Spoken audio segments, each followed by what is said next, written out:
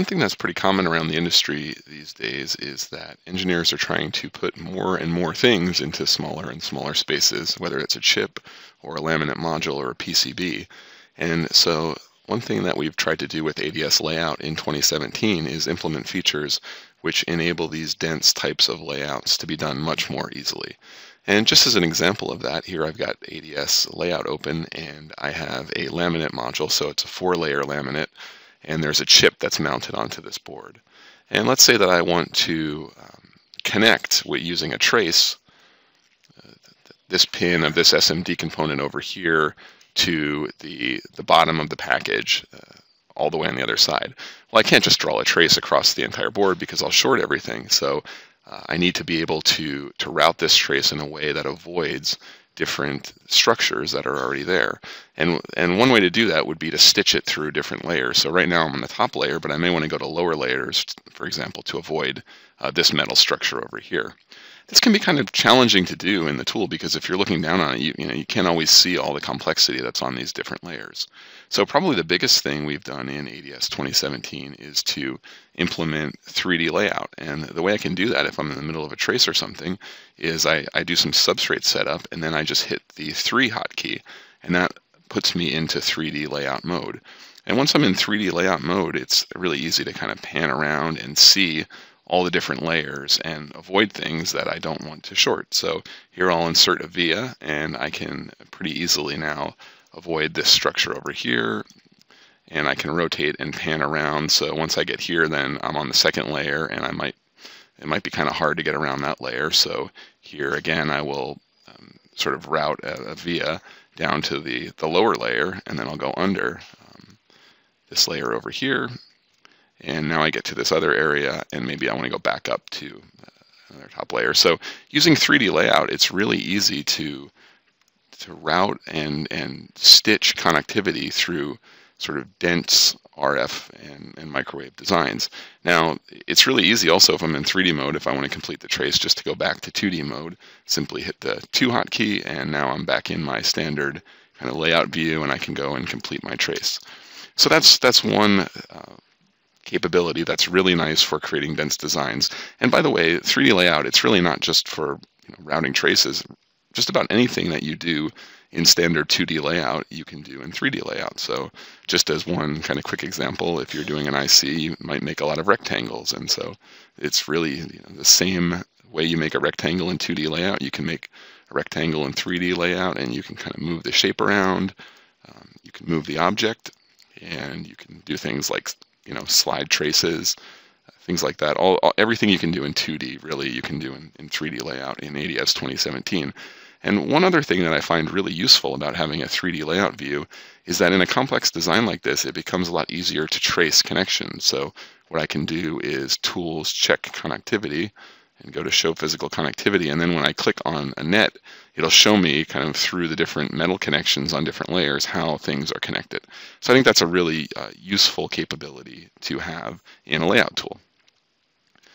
Okay, so in this example, I'm trying to get the trace from one side to the other, and I'm kind of stitching it through different layers. But another strategy to get the trace from one side to another might just be to try to automatically avoid the things on the same layer that I don't want to short. So in ADS 2017, we've got some capability to do that as well. And the way to enable that is to go to Tools and then go to App Manager in ADS. This is an add-on, so we'll need to go and check this box for Drc Assisted Routing, which is a beta feature in ADS 2017. Now once we do that, we go to the Options menu in any layout, you'll see this new capability, which is you can add trace routing rules. So here, to add a rule, I just select the layer and I add a minimum spacing rule. So for the top layer, that's PC1, I'll make that 60, and maybe here for PC2, I'll make it 60 again. And you can do this for sort of metal structures and also for via structures that you may have defined. And when I set that all up, now if I'm starting a trace from my top metal, when I make the trace, you'll see that there's actually a little envelope around the item that I'm drawing. So this envelope represents the DRC minimum spacing rule. And when I come up to another metal structure, like this trace over here, another envelope appears around that structure. And if I click on that, I'm snapping the trace to that envelope. And that allows me to really easily draw a trace at the DRC minimum spacing rule. And if I want to get off of that envelope, all I have to do is click again, and I'm off the envelope, and now I come to another structure and I can do kind of the same thing.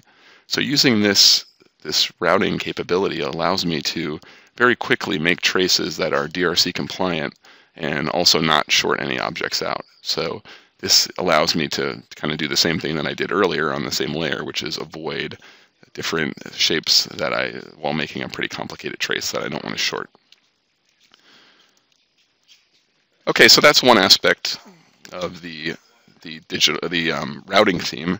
Another aspect is in dense layout. You usually have a lot of different things on top of one another. So here I've got a chip on top of a ground panel and with lots of different vias around. And sometimes selecting these types of things can be really hard to do because there's so many different objects and shapes on top of one another. So maybe I want to select this chip, but I accidentally select this via. Well, one thing we did in ADS 2017 to make this easier is we can use the space bar to do what's called a cycle select. So as I hit the space bar here, all the different things that are on top of each other will toggle together. And wherever my cursor is, I can select different things. So I can select a chip or a via or an object. And when I select that one thing, now I can do whatever operation I want it to perform before. Another thing that's kind of complicated if you've got lots of hierarchy, like here I have a package and I've got lots of different pins, and maybe I want to know, for example, really quickly what maybe this pin is or another pin. It can be kind of hard to do when you have lots of hierarchy in your design and you're connecting different things at different levels of hierarchy.